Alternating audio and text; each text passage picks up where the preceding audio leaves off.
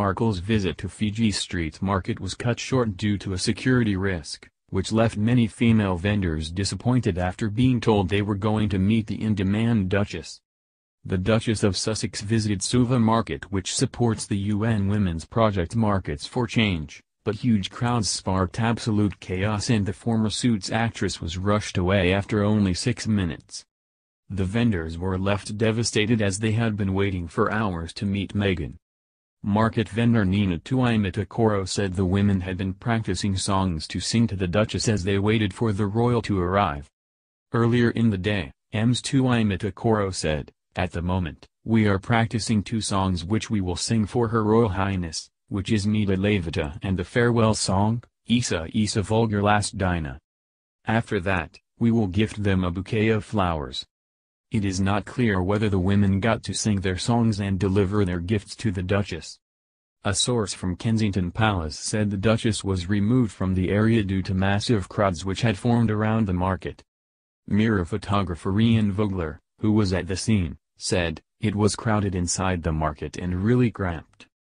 Mr. Vogler added, "The alleyways in the market were very narrow and I could understand why Meghan's personal protection officers would judge it to be an unsafe environment, especially with her being pregnant. It was also very hot and humid in the market and there were a lot of people in very close quarters to the Duchess, which explains why she was rushed away."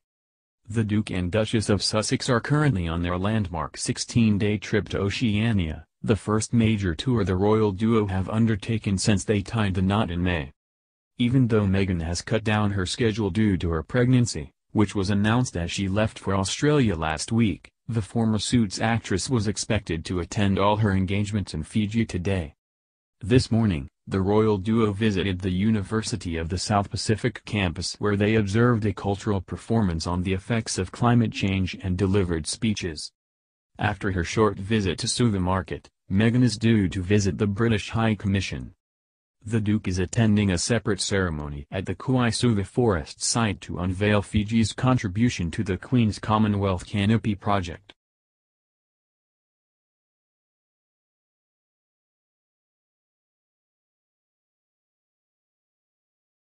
Prince Harry is following in the footsteps of Princess Diana in his dedication towards helping others and those who are in need, according to Gary Marwick, one of the UK's most eminent palm readers. Mr. Marwick, who claims to have read over 20,000 palms during a 20-year career, adds that according to his reading, the prince possesses physical courage and is an adventurer. He told Express.co.uk, Harry follows in his mother's footsteps.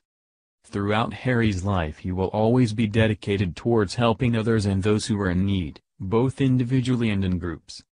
His hand shows, as do some of the other royals' hands, that Harry may also hold back his emotions at times, but he will give much to others. Like his mother, Prince Harry is well known for his charitable activities, which have included founding the Sentebale charity in 2006 to help children suffering from HIV/AIDS and launching the Invictus Games for injured service personnel. Princess Diana was a prominent campaigner on behalf of victims of HIV/AIDS, landmines and cancer. However, according to Mr. Marwick, his mother also left a more physical mark on the prince. He explains, on Harry's right hand there is a mark or scar showing, where it indicates that something significant happened and changed his life at an early age. This was most likely the death of his mother. Princess Diana was killed in a Paris car crash on August 31, 1997, when Prince Harry was just 12 years old. Mr. Marwick went on to detect a number of other personality traits from Prince Harry's palm. He said, Harry's hand shows that he has physical courage, and possibly a little aggression at times. It shows that even though he will always return home, Harry can easily spend time away from home in other countries as an adventurer. By contrast, his elder brother Prince William will always appreciate being home after returning from his travels. Prince Harry served 2 tours of Afghanistan, in 2007-8 and 2012, although the first was cut short after it was reported by foreign media. He was the first royal to serve in a conflict zone since Prince Andrew during the Falklands War. Mr. Marwick also believes he can determine key points in the prince's life from his palms. He explains, "On Harry's hands, it shows he really became independent in his late 20s, possibly around the age of 28 years old. This was perhaps an emotional time for him with making decisions in his life regarding family, friends and relationships. There will be a significant change, which will affect Harry's life, which will take place in his late 40s. Mr. Marwick, a third-generation palm reader, following the path set by his mother and grandfather. As well as his consultancy work, he has made numerous media appearances, including on Sky TV and BBC Radio 4.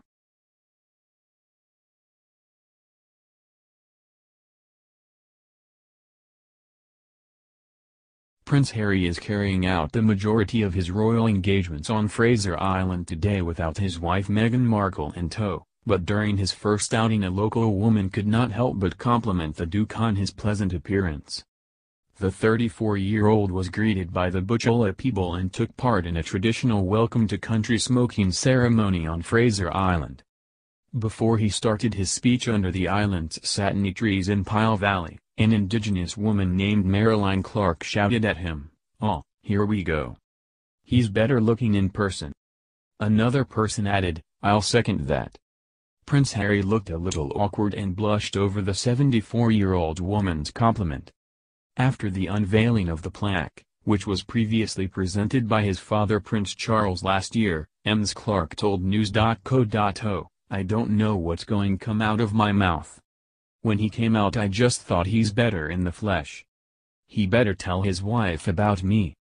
Prince Harry's wife, Meghan Markle, is currently at the award-winning Kingfisher Bay Resort on the 7th day of her 16-day tour of Oceania.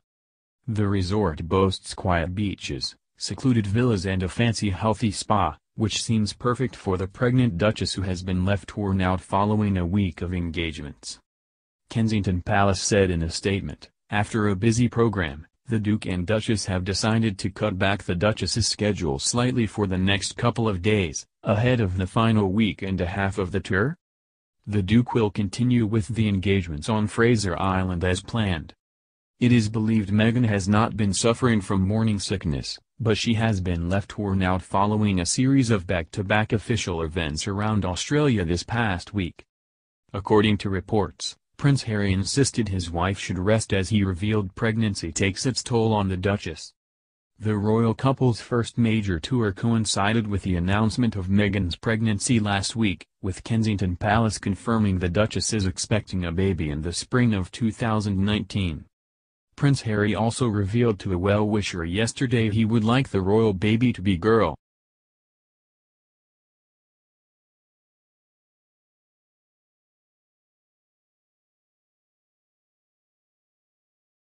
Meghan Markle and Prince Harry are already disagreeing on their new royal baby's future, Radar Online reports. According to the U.S. publication, the Duke and Duchess of Sussex are bickering over who will take care of their royal tot. Harry wants to honor tradition and have a royal nanny opens a new window, like he had when he was a child, a source tells the site. His mother, Princess Diana, was very hands-on, but Harry and his brother were in reality raised by the royal nanny and he wants this for his child too. But, according to Radar, Meghan isn't having it. Yes, she will have professional help, but she wants her mother to help raise the baby, not someone that the family appoints, the source further claimed. The Duchess of Sussex wants to have her mother, Doria Ragland, move from California to London and help with the upbringing. She's going to find a flat, the source said. She's not moving into the palace, but they will find a place for mommy, and mommy's going to help out. Doria sent fans wild last month after she was spotted taking baby care classes. The 62-year-old former social worker and yoga instructor is reportedly taking classes as the Cradle Company in Pasadena, Los Angeles, the Daily Star reported. The Duchess of Sussex's mother has been learning vital skills, such as first aid from specialist coaches in L.A. Meghan wants to avoid hiring staff if possible once her first child arrives. The thought of having her mum move in with them and take on the role of baby nurse is the best possible solution to that. Even more so because it's something Doria has always wanted to do anyway. A source added to the paper, She's learned everything from breastfeeding and lactation consultancy, basic baby care, CPR and first aid. The course also covers sleep training for later on, weaning and helping the new mother with her recovery.